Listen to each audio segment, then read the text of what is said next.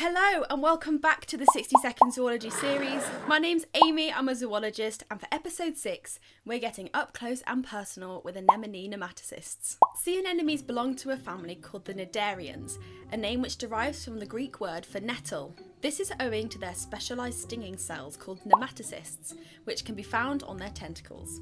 When a tentacle is touched, a sensory hair called the cnidaria is pulled, which triggers a chain of events inside the nematocyst cell. The first thing that happens is calcium ions within the nematocyst cell get released. This results in an increase in osmotic pressure within the cell. Simply put, when the calcium ions get released, water from surrounding tissues moves into the nematocyst cell, increasing the pressure inside. This pressure forces a barb inside the cell to be pushed up and out so it's fully extended, though still attached to the cell by a thread.